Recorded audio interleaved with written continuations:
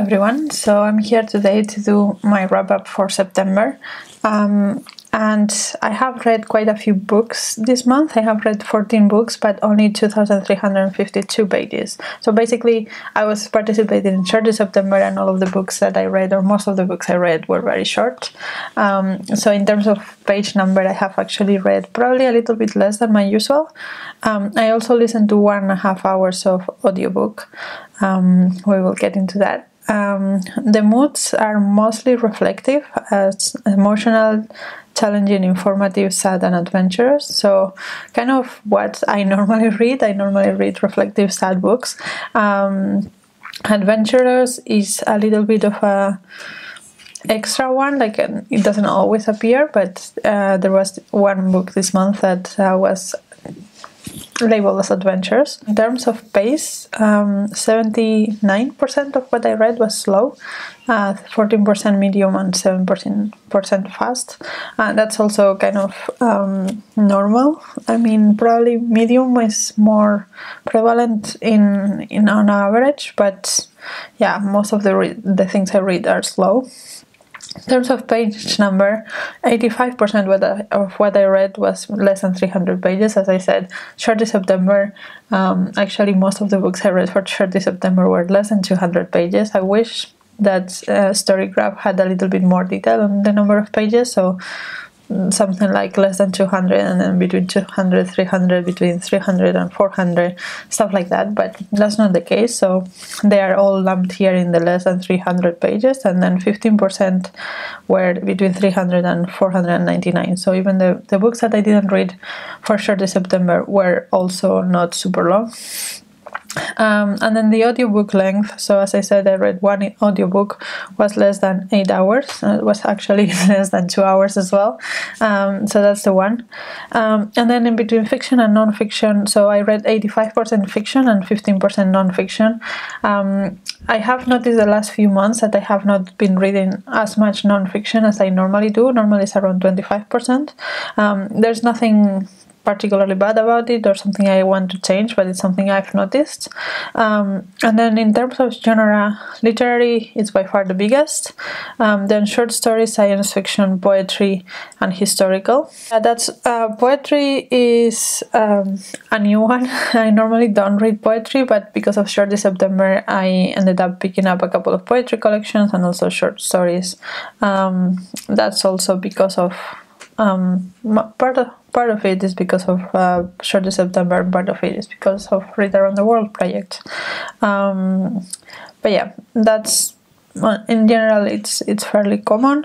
And then when it comes to format, so 50% is digital, 43% is print, and 7% is audio.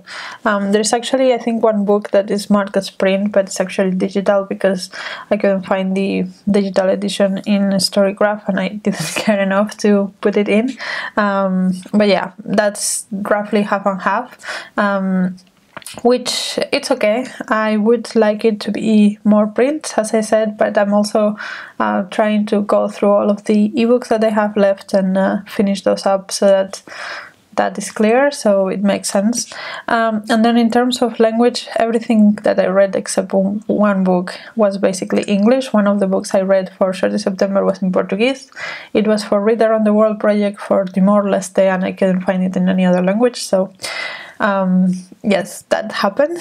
And then if we look at the number of pages, actually, this is kind of interesting because at the beginning of the month I was going through books quite quickly. I think the shorties helped me go into a flow. I was a bit of a slump last couple of months, but at the beginning of the month I got into the shorties, and it really helped me make progress. And then like the second half of the month, that went down a lot again, but that's just because we were on holidays and I just didn't have time, not because I didn't want to read. So I think Shorty September really helped me with getting back into my reading, and I'm very grateful for that. So yeah, those are the stats for this month. Let's now go into the books. So I'm going to go through the books a little bit faster because I have read most of this, as I said, for Shorty September, and I do have blogs of Shorty September, so I will link those blogs down below if you want more details. But the first book I finished was Foster by Claire Keegan. I thought it was okay. I don't kind of get the hype over Claire Keegan, but yeah, it was fine. That was the audiobook that I read. And then the second book I finished was My Urhos by Emelihter Kihleng, which was for Read Around the World project for, I think, it was not Samoa, it was some islands in Micronesia. I think it was Micronesia. And it's a poetry collection. I have another poetry collection of the same area, so I don't know if that's because it's very common in that area of the world to do poetry rather than novels, or just because that's happened to be what I found. But this was actually really, it's like kind of poetry that I like, so it's very rebellious and it's very like social justice oriented rather than kind of feeling oriented. So I really enjoyed this one. Then I read Sultana's Dream by Rokeya Sakhawat Hossain, which is a short story actually. It comes into like a small book, but an actual book, but it's only like 15-20 pages of a story itself, and the rest is like context and introductions and stuff, because it's quite a classic in Bangladeshi literature, and it's like a utopia of like a woman visits this place where she realizes that women are like the ones going out the home, and they keep the husbands locked up because they deem them as dangerous. It is from like 100 years ago, so I understand the times were different, but it really shows like it hadn't aged particularly well, I would say, so I didn't particularly enjoy that one. Then I read Mother's Beloved, short stories from Laos by Outhine Bounyavong, and this was fine. The book actually was written in a way in which like one side of it was in English and the other side was in the language that they speak in Laos. Kind of the script kind of looked like Thai, but I'm pretty sure it's probably not Thai, but it's related to it. I don't know. Anyway, so it was half of the book was in English and I could read that half, and the stories were okay. They give a context of the culture of Laos, but as I said many times in this channel, I'm not super into short stories, so yeah, this was just fine for me. Then the next book I read was Jaltok by Kathy Jetnil-Kijiner, and this is from Marshall Islands, and this was, as I said, it was kind of similar to My Urhos. It is really, really good. It's poetry as well, and it also covers a lot about racism and the treatment of Micronesians in general, and how they are treated as less when they go to places like Japan or the US, even though some of those islands do belong to some of those countries, and the culture of these islands and how important it is to them and how overlooked it often is. And I really, really enjoyed it. This is like probably one of my favorite books from this month. Definitely a win for me. Then the next one I finished was Crónica de una Travessia Época de Ai-Dik-Funam, which is translated as The Crossing by Luís Cardoso, which is, as I said, from Timor-Leste, and I read this in Portuguese, even though I don't speak Portuguese, I could understand.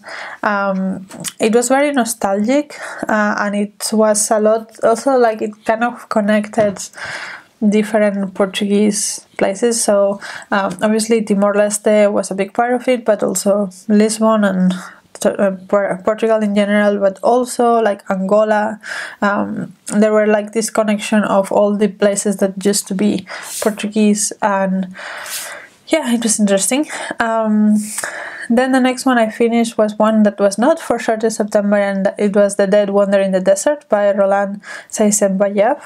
And I read this for Reader in the World project for Kazakhstan, if I remember correctly, and it was set in the 1980s. It's about the Aral Sea drying out and like the fishing communities around this sea. What did they do? Some of them went to cities, some of them tried to stay there and become farmers, some of them were just very confused about what to do, and within all of this there's also the Russian control and the Russian occupation that they have to deal with, and how many of these people blame the Russians for why the sea dried out, because they did a lot of irrigation around, and the rivers that were going to the Aral Sea did get used to do irrigation around, so there was not as much water reaching the sea itself, and that's kind of where it started to dry out. So that was very interesting to read. The writing was also kind of poetic. There were snippets of poems and newspapers and things like that.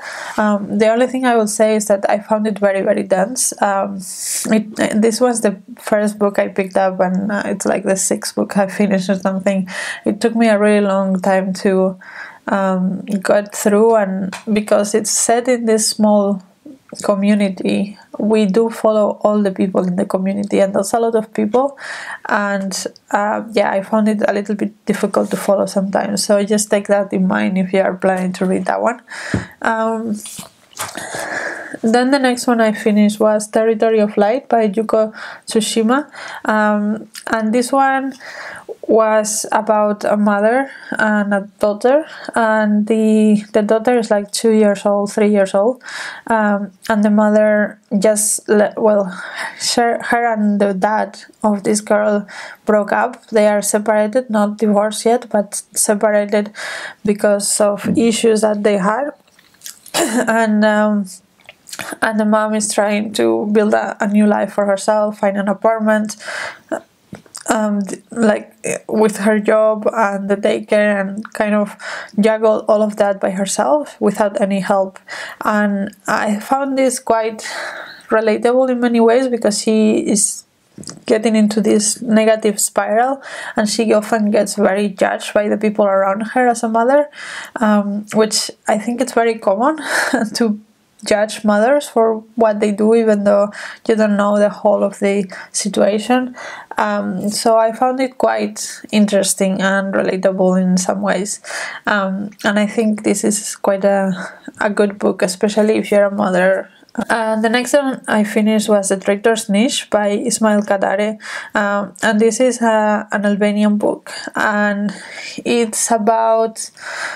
It's set in the Ottoman Empire, and it's about... So there is this boy that his job is to take care of the heads of traitors, and there is this actual like physical niche where they put them, and his job is to take care of them so that they don't rot. And it was, I mean, it was kind of disturbing. It was super poetic. And I think it's a good book. I think it's very well written. It was just not my particular cup of tea. So it was... I wouldn't say I enjoyed it as much as I think other people can enjoy it. I think it's a good book, but it was just not for me.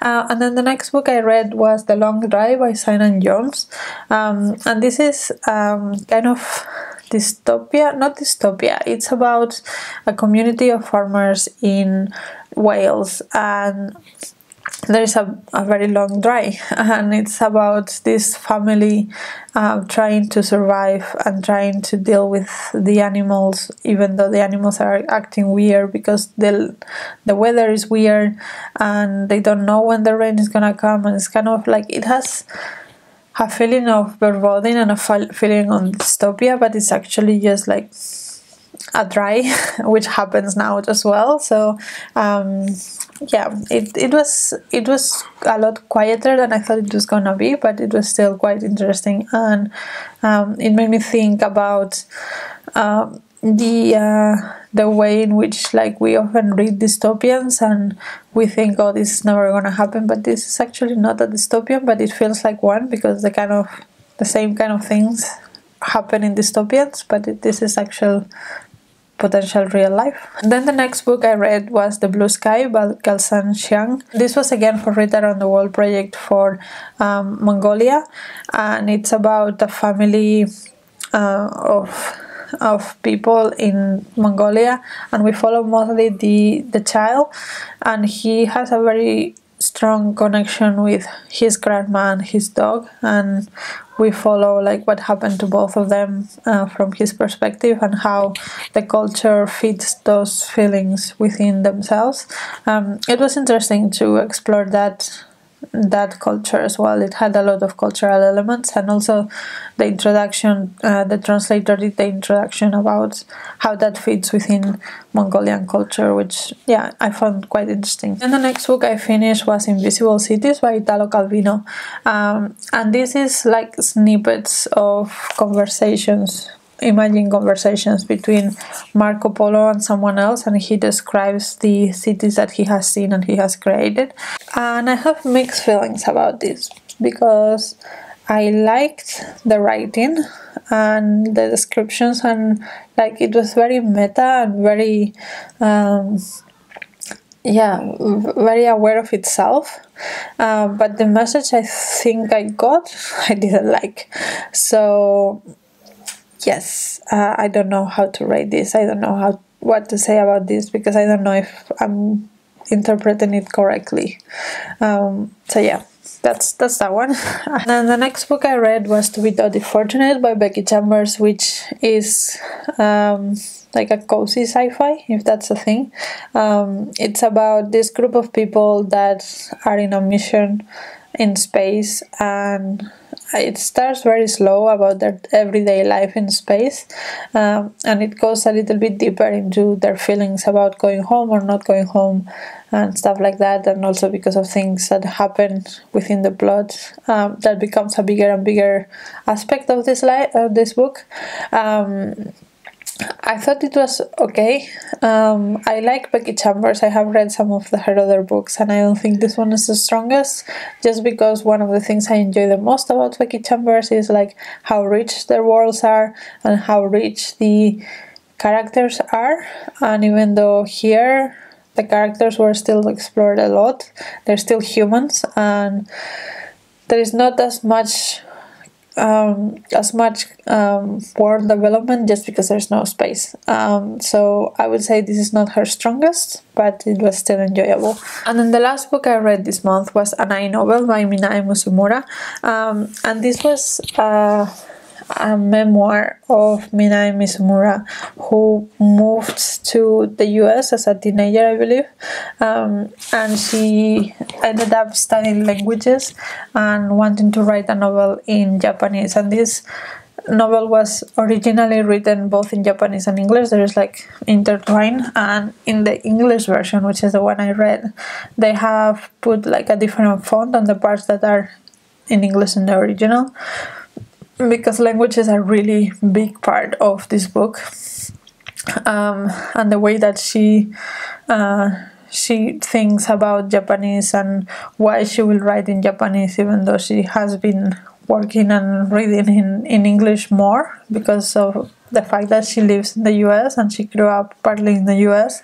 and that like imbalance that she has within herself. Also, she has a sister that is a sculptor, and it's a little bit struggling with her mental health and how their relationship is, and also her relationship with her mom and her dad. Her mom went to Singapore with her lover at some point, and her dad is in a care home because I think he has like Alzheimer's or something, and he's really not getting better.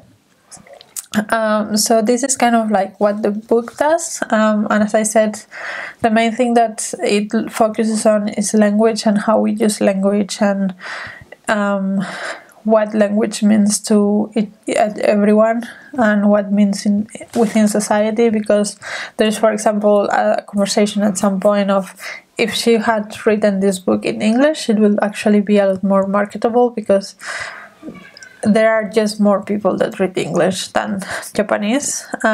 So then if you write in Japanese, it will have to be translated. And also the fact that are there Japanese people interested in this kind of story, or is this more of a story that you tell to Americans, for example? And if that's the case, then it will make more sense to write it in English. All these considerations of which language to use for a novel if you have that choice. And I really enjoyed that exploration of language and what it means. But I will have to say also a lot of the novel or the book, it's more of an autobiography than a novel, but it's called an novel. So anyway, a lot of the novel is also about the family and her life and her daily thoughts. And it's very, very, very, very detailed in every of those things. And I found it a little bit tedious to read. I didn't find the main person, Minae, particularly relatable in any way. And some of the things she said, I was like, oh, really? That's like, at some point, for example, she says, like, you know, our mom always wanted to find us Japanese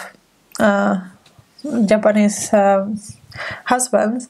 And we actually never thought that we might need to make our own living, because we also always assume we were going to get married, things like that. And I understand that this book was written in the 90s, and it has just semi-recently been translated, but it's an older book, so some of those thoughts probably come from that perspective.